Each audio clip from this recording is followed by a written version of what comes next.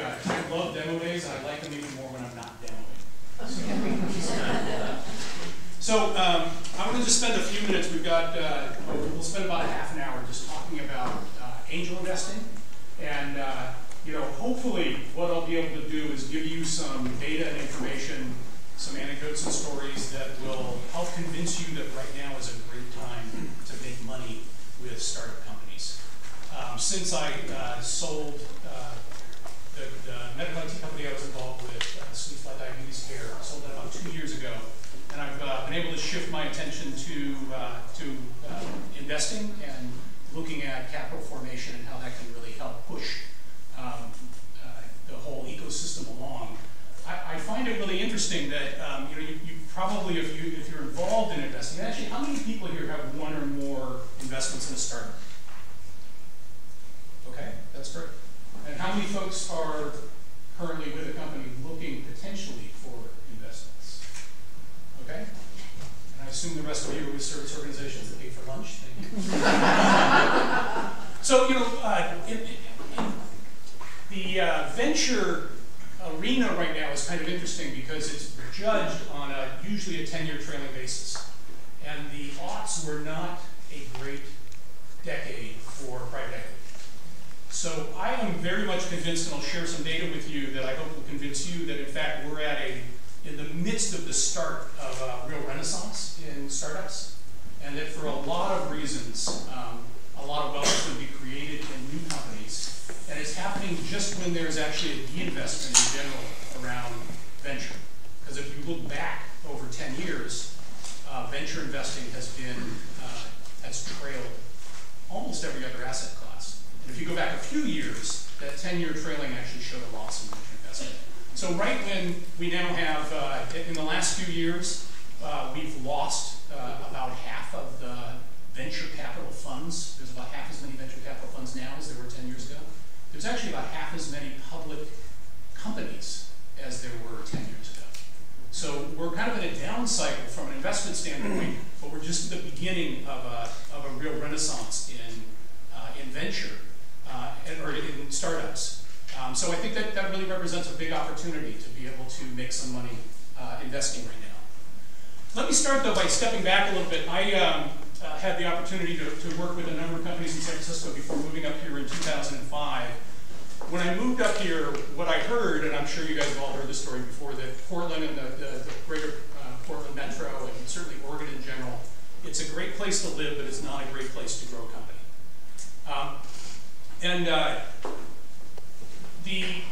There were a couple of things that really struck me when I moved here that I think anecdotally point to what Portland and Oregon have as their greatest asset right now. The first thing that surprised me, when I moved here, I was running a group at Avaya, a multinational company. We had offices all over the world.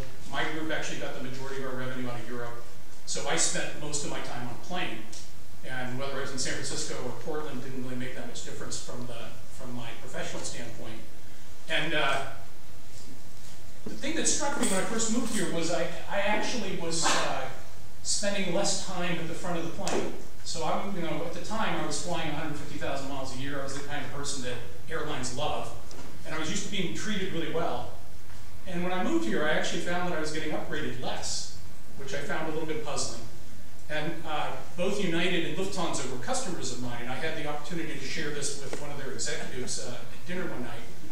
And the United executive said, yeah, well, Portland's a small hub, but we actually have one of the largest proportion of elite flyers coming out of Portland than anywhere else. And I thought that was interesting, that a lot of people were living in Portland, but working elsewhere. And it was further confirmed because not only wasn't I getting to the front of the plane, but I wasn't even getting exit row seats, right? There are like first-class seats only without the booze and good food.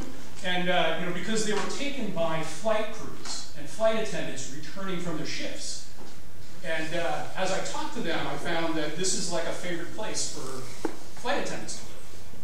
So they were choosing to live in Portland. They could travel about the country any way they wanted, and Portland was the place they were choosing to come. And when you drill into the numbers over the last 10 years, what you find is, in fact, what Portland has been doing is successfully importing young, educated people. And in fact, the demographics favor Portland in just a tremendous way. When you drill into these numbers, proportionally, we have more college-educated young people moving into this area than almost any other metro in the US. And in fact, this is a report that came out of Portland State that drills into exactly that. You know, you see it in the papers on a pretty regular basis. And this is actually just the other day I went to a meetup, and this is the 62 people attending a tech meetup. And the thing that struck me about this, you probably can't read some of these, but you know, first of all, there's 62 people going to a tech meetup. That's, you know, something's going on here. But when you read through these, the number of people that just recently moved to Portland and are looking for something to do, you know, is pretty interesting. People move here because they want to live here, and they move here even without a job. And you know, I know Portlandia lampoons that as them coming here to retire. And you know, I don't think that's true. You know, maybe you're windsurfing in the gorge. But they're also looking to start businesses.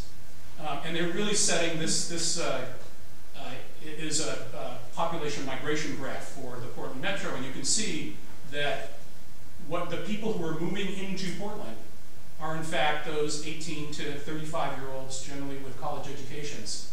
You know, and interestingly, the established population isn't leaving, and we're not attracting older people like Arizona, right? This is a great demographic base to build from, and that is what we've been seeing over the last 5 years, is really capitalizing on this young, educated population who are looking to do things.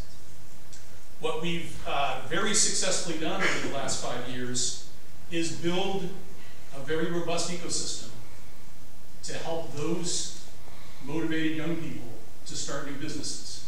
So we have together many people in the room, as well as lots of effort from nonprofits, from government, from interested individuals. We've built incubators, we've built accelerators, we've put seed funding together, we've gotten support organizations, and this isn't unique to Portland. I think Portland's one of about a half dozen tech centers across the country that have really seen a resurgence and a renaissance in tech startups. And we're the beneficiary of this. And to a great extent, we're the beneficiary of maintaining this great standard of living combined with a reasonable cost of living that has attracted people here. So what the result of all of this is that we're now minting about 100 companies a year. You're going to see 6 of them today.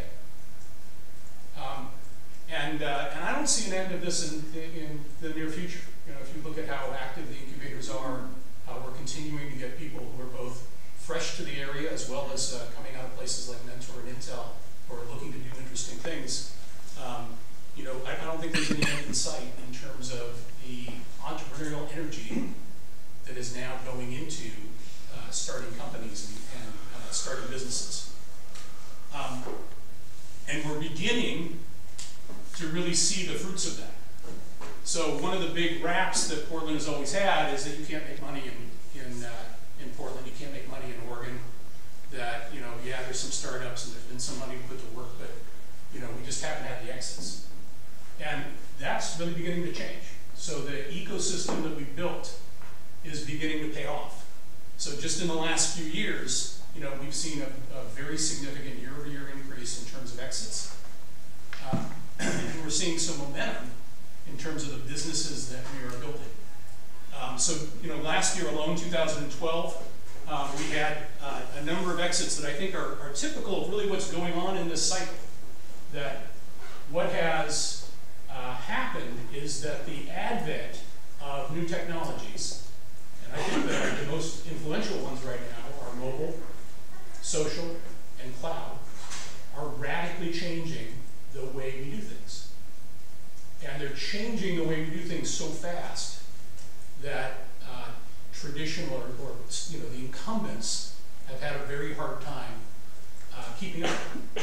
So their response is to go find nimble companies who have been doing it for them and acquiring those. And even though we haven't really seen a robust return of the public markets, we have seen a robust return of M&A activity. And this is providing the ability for investors to see exits and to make money.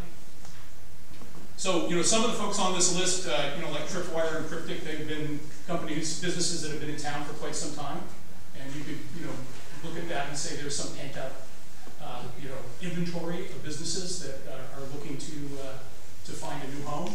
But I think other companies on this list, represent a new generation of companies coming along. Folks like Small Society, which does mobile applications. They're now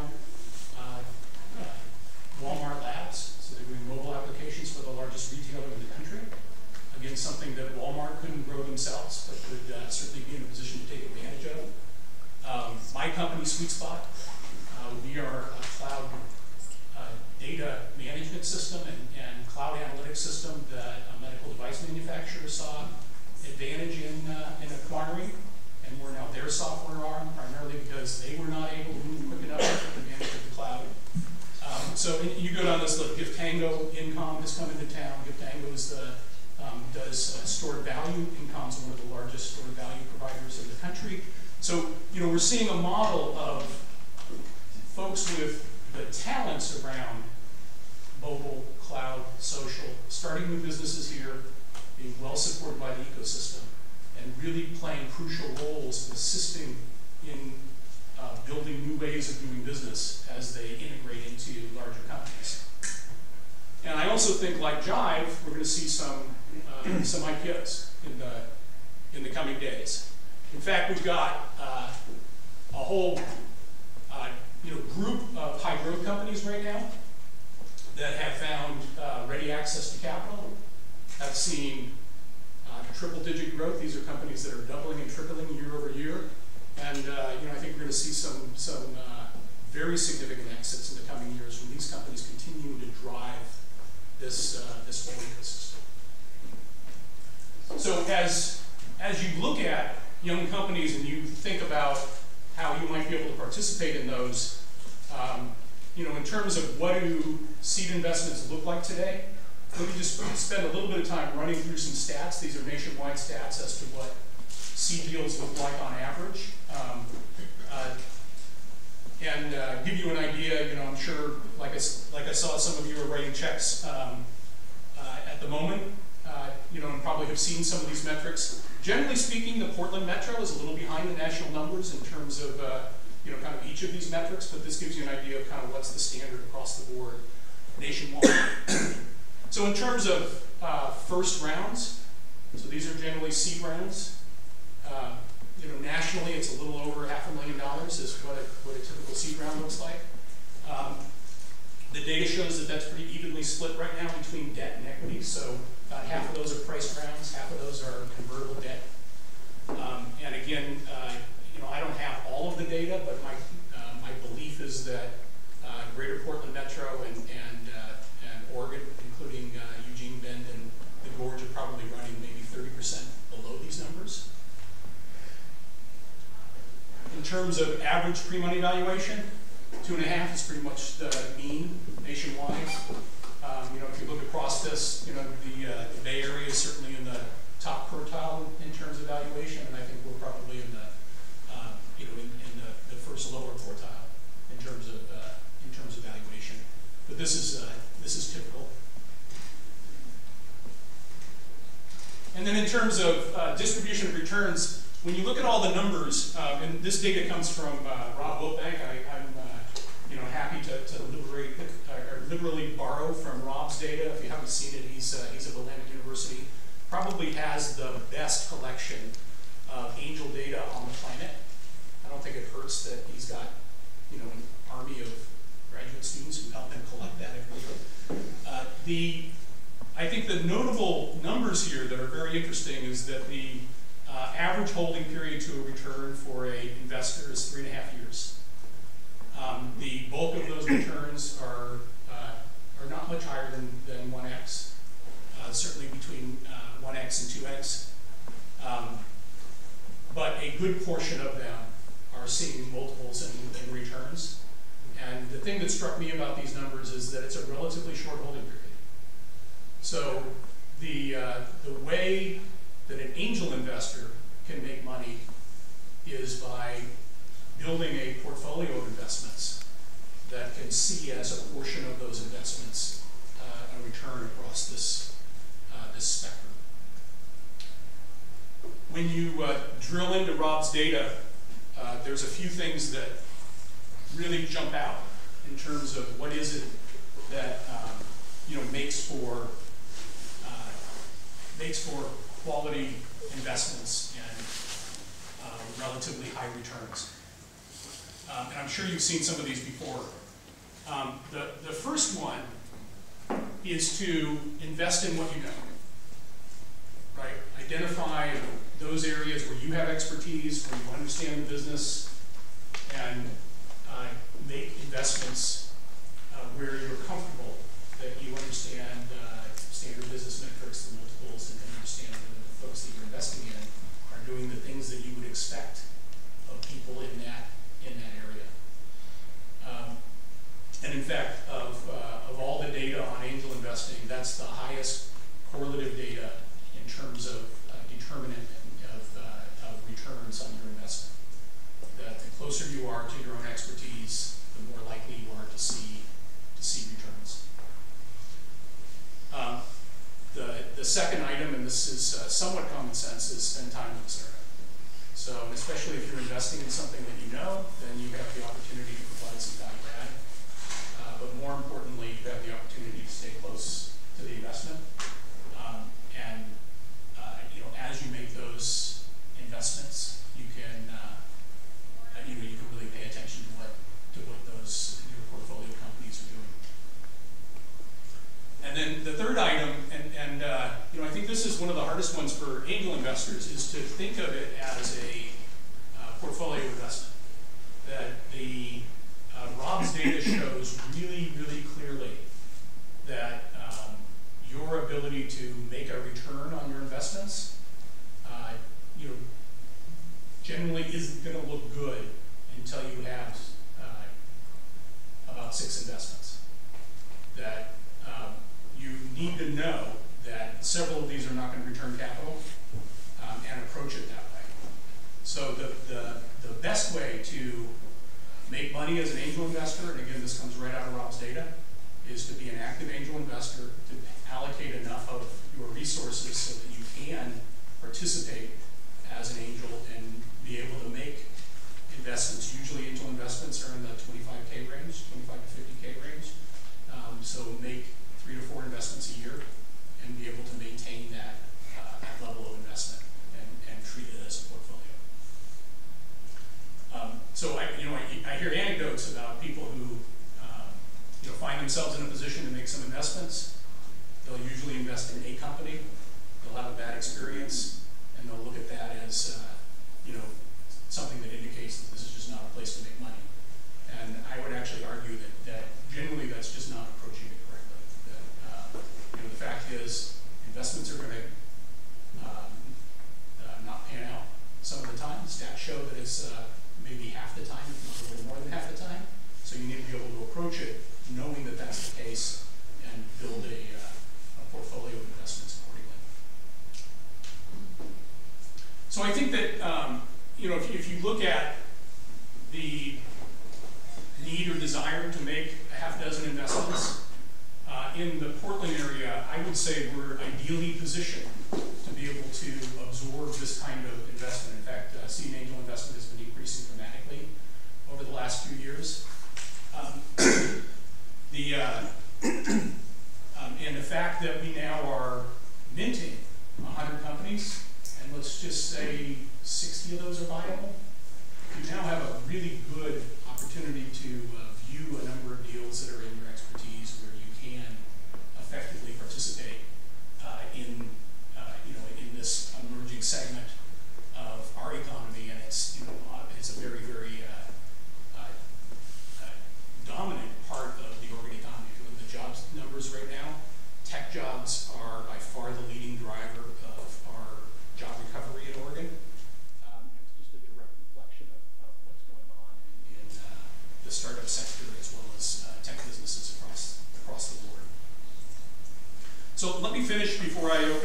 introductions with just a few thoughts about where I think we have some issues that we need to address if we're going to really see success in sort of the next step in this cycle of growing big companies and seeing wealth created.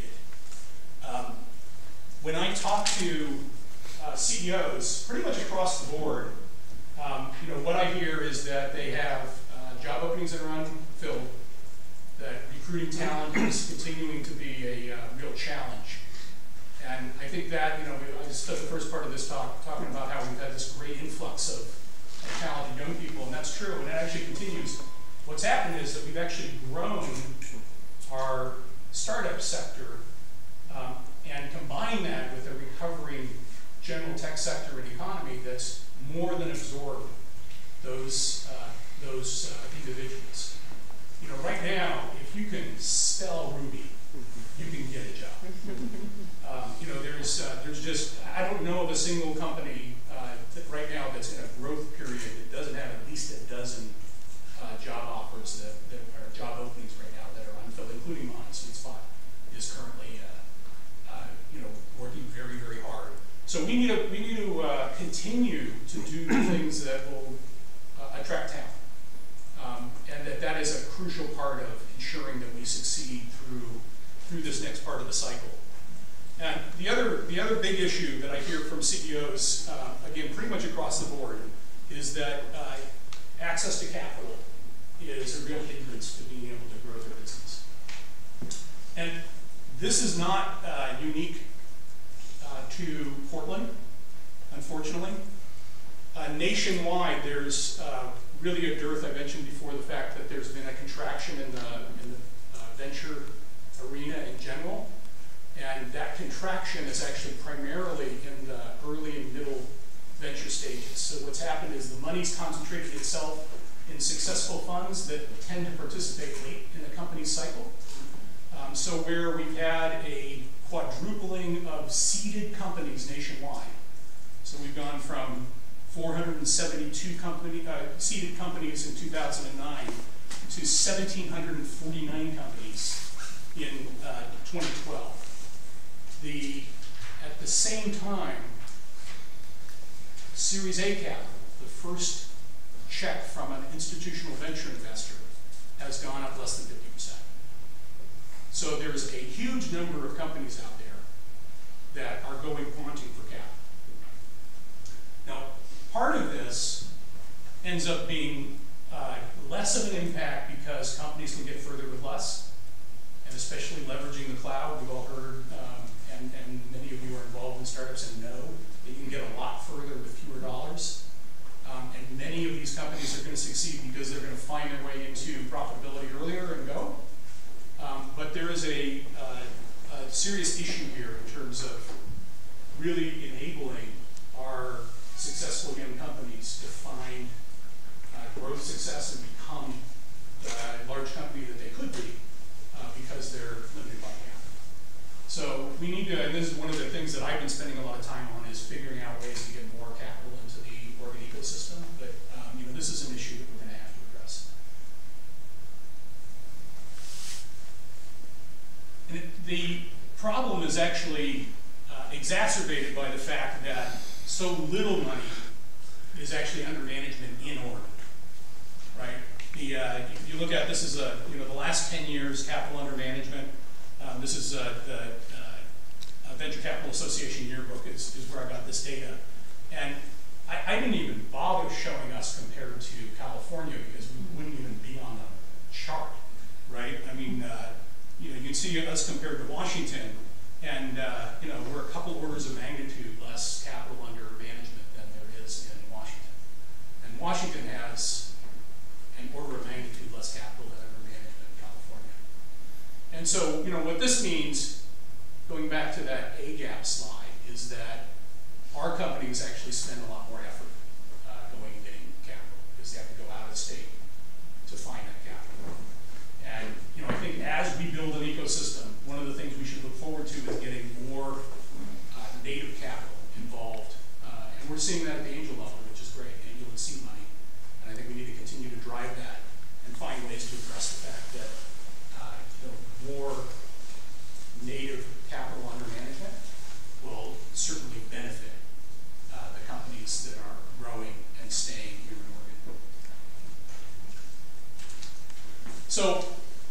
that's really what I wanted to share. I know you want to get to the companies that are presenting, and I'll take a few questions.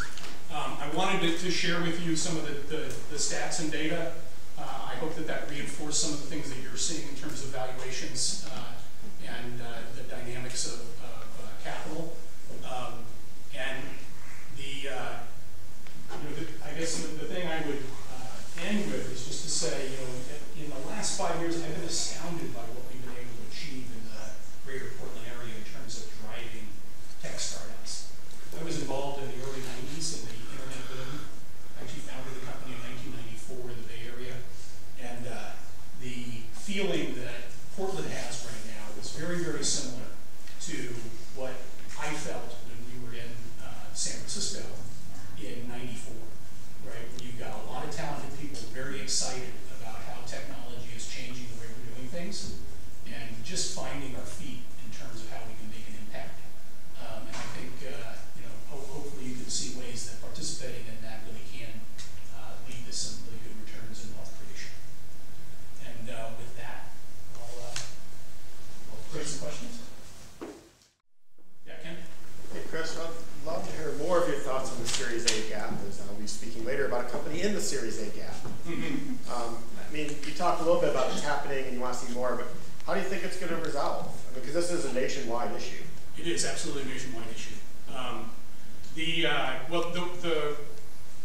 The way it's being addressed, I mean, the dynamic is, as I mentioned, a little unfortunate in that as venture funds have contracted, what's happened with limited partners who are finding themselves allocating less and less of their capital to private equity because of that trailing 10-year returns being bad, right? And so what they're doing is they're concentrating that investment among a few very successful funds, which continue to get bigger and bigger. And they're the people you do, Greylock, Sequoia, Excel, Kleiner.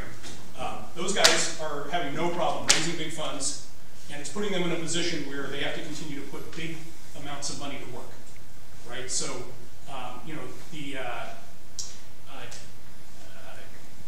Scott over at Urban Airship, right, just got a growth check from August, right, out of their growth fund. And he didn't have a hard time getting it, right? He got a good valuation, everything was sweet. August, at the same time, though, was not writing any Series A checks, especially in Portland, right, just because of the dynamics of it. That represents a great opportunity for somebody. And what's happening is there's funds emerging that are focusing just on that A gap, that are finding a lot of success. So True, I think OEN had an event just on Thursday last week where True was in town. And True Ventures is a Series A investor, right? That's the model of their fund. They come in early, and they're finding a lot of success, right? They're actually doing very well. They're returning to their limiteds, with numbers that are well into the upper echelons of venture funds. That's going to breed more early stage funds. So I think we're going to see that kind of come into this. It's going to take some time. So I think the gap is going to exist for a while. One of the things that we can do as startup entrepreneurs is respond to that in two ways. One is to know that we have to get our early cash to take us further.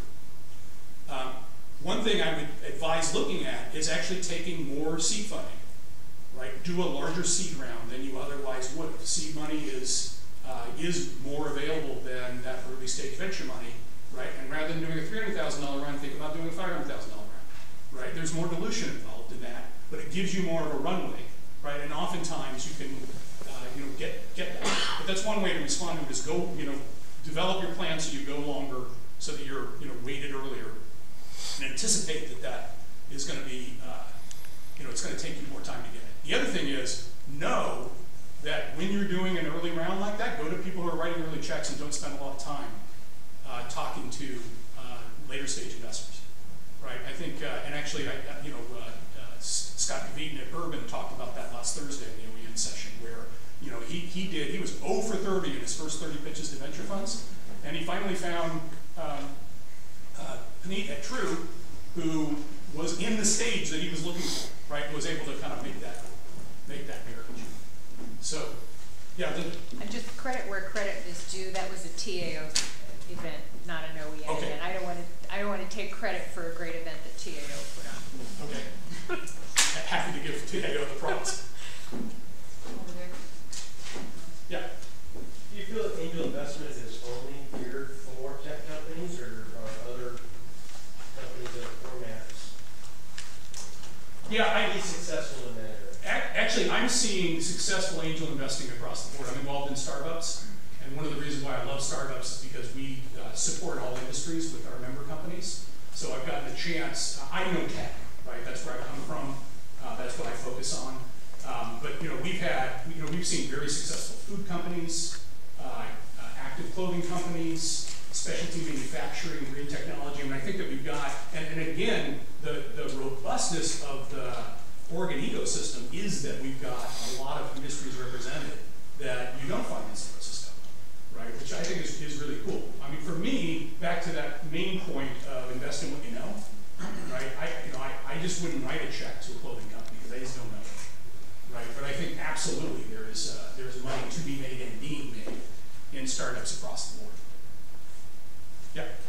Are any of these B corporations, or is that just the work what's in the food chain? I'm sorry, say it again. B corporations? Yeah. Again, actually, I've seen a number of B Corps, and it's not my area of expertise. I think, I don't have a lot to say on B Corps. One thing I would say is I think that Portland companies and Oregon companies are getting a little smarter as startups. That there was a tendency 5 years ago for startups to a bit undershoot opportunities, right? One of the things that if you're looking to be a growth startup, one of the things you want to do is posture for growth from the beginning. So, I always recommend to companies that, look, if you really know you've got a market segment to go after in a big way, then, do a C Corp out of the gate. Incorporate in Delaware right from day one. Set the company up so that you're messaging to potential employees, to potential investors, to partners, that in fact you're in this, for real. And so I think, and I've seen more of that, with especially companies coming out of incubators like Pi and the Nike Plus, and I know we've gotten a lot of good mentorship in the boot camp here. That if you're thinking that way, right, that I think you need to move more boldly that way. And if you're not, if you're looking at doing something that you want to have smaller but successful, that's great, right? You can do that out of the gate. But I think that in between is, in the past we kind of stumbled a little bit on that. Yeah. I know some states are working to try to allow opportunities for non-accredited investors to be able to invest their money. Is there any efforts in Oregon to be able to widen the pie so that people who have assets less than $1 million can participate in equity investment? Yeah, I know. Again, I don't really have the expertise to talk to that specifically. I know of efforts and I've seen efforts around crowdfunding, and I know that there's actually a couple of crowdfunding platforms that are coming out of the Portland area, specifically around aggregating investments for, there's some restrictions on that as to how much money you can raise. And so I think, on the one hand, the Jobs Act, which includes elements that are loosening up the restrictions a bit, are a good thing overall. I think that it's going to take a couple years to sort itself out. One of the things I've heard from CEOs is that the rules are changing, and therefore they're having to spend energy adapting to that. Right? There's additional reporting requirements. There's some penalties if you don't report the right things.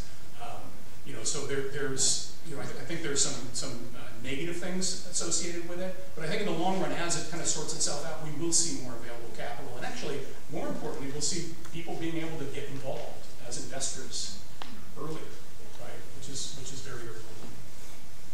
Yeah. So spend time with a startup, so you've been on both sides. Can you give me some idea as an angel investor what you would, as a CEO, what you would like to see as involvement from your angel investors, which if it's through Gorge Venture or something, it could be 50 people potentially. What do you recommend? Yeah, I think, well, the two things that are most valuable, to put my entrepreneur hat on for a minute. One is, if I have your cell phone number and I know what you've done in the past, that as I hit challenges,